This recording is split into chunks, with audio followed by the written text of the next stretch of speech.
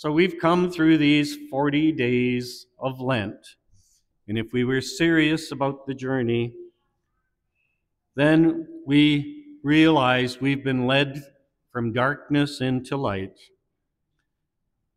walking and recognizing the darkness of our own sin, contemplating it, its consequences upon our very lives and upon the lives of others.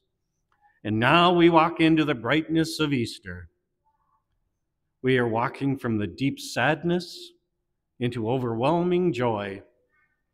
The contrast cannot be any more startling. But all our Easter readings reflect this. So if you were with us last night, we had a whole series of readings from the Old Testament, beginning with Genesis, walking through Exodus, Isaiah, Paul, letter to the Roman, and the Gospel of Mark.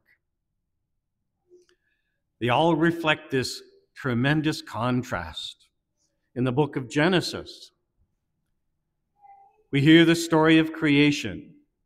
From chaos and darkness and nothingness, God creates this magnificent universe, this beautiful creation, the gift of our world and the gift of you and me, in all its beauty and wonder, from this emptiness to life. In the book of Exodus, we hear of a people enslaved. The Israelite people are in Egypt, enslaved by the Pharaoh. They are less than nobodies to Pharaoh.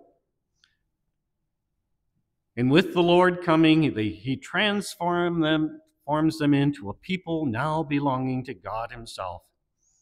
We hear of their walking from doubt and darkness and despair to faith and freedom. And the experience of their journey through the Red Sea, from death to life. How frightening it must have been. How joyous was their conclusion. From the prophet Isaiah, we heard of one dying of thirst, now being fully quenched with refreshing water. One who lives in poverty, now in the joy of wealth. One who was accused of sin, now totally forgiven. And of a land that is a desert transformed into a flourishing garden. Even Paul, to the Romans, speaks of the waters of baptism. And baptism plunges us into death, Christ's death, those waters where we are drowned. And we are brought out of the waters into new life as sons and daughters of God. How dramatic. The Lord is very dramatic. He isn't subtle. He wants us to know very clearly a point that he's trying to make. But the gospel story is even more startling.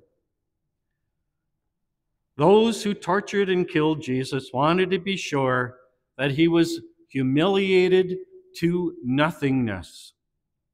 They whipped him so badly.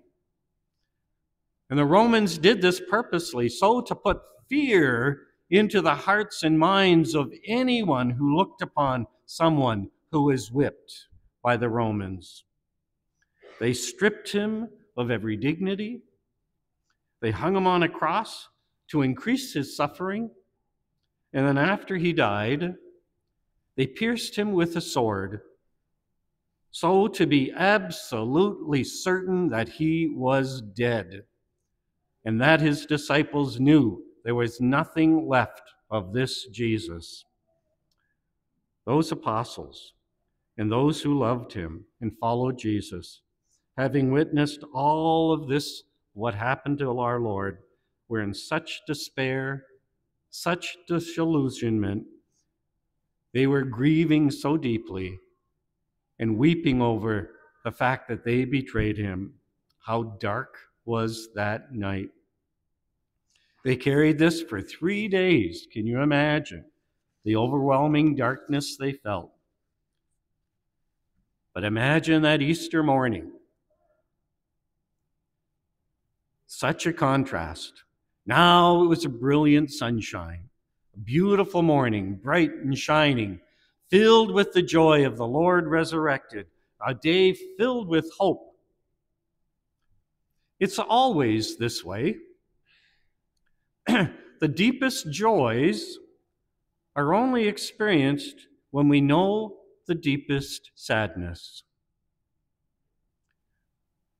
The people in our world who know the deepest joys are the poorest of the poor. If you've ever been to a poor country, you see the joy in their hearts and their lives. They have nothing, but they know they have everything. We too often fail to appreciate the wonders and beauties that are around us. And typically it's because they're always around us. We take it for granted. And we've all experienced in our childhood and even in our adulthood, somebody dies, the person that you love so deeply is gone. And now you really start to consider how much you appreciated them.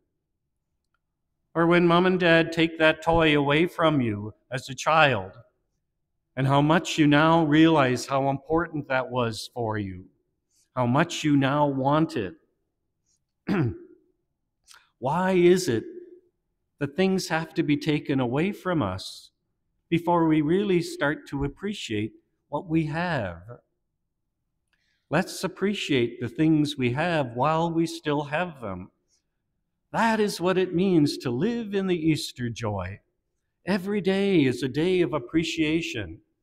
Every day is a new day given to you and I.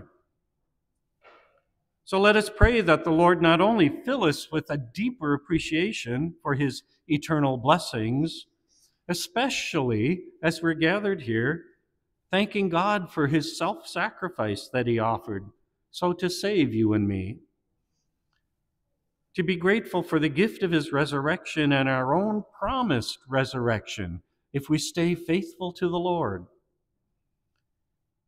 To be grateful for the great hope that we now live in. And be grateful for the wonderful gift of each other. The gift of the faith that we help each other journey in. And as we walk to the kingdom together, we cannot do it alone, nor could those disciples do it alone. So let us choose to live every day as if it's a new gift of life. The resurrection changes everything. Everything.